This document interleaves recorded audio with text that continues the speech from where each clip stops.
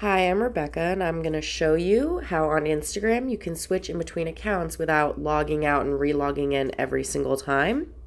So you have your personal account, and if you want to run your own business account, what you're going to do is you're going to add an account, but as of now, we're at the capacity for accounts. So what I'm going to do is I'm going to log out of my personal account, and then what we're going to do is we're going to go down to where it says our name, and we're going to say add account.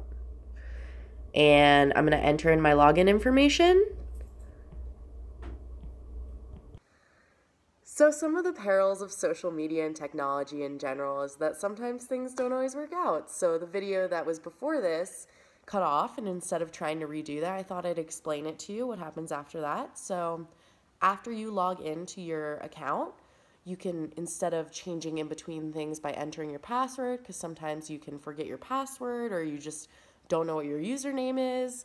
So instead of that, what you can do is you can just click on that drop down and you can go in between accounts without having to log in or log out. And so you can always make sure that you don't have to go back and check your password or something like that.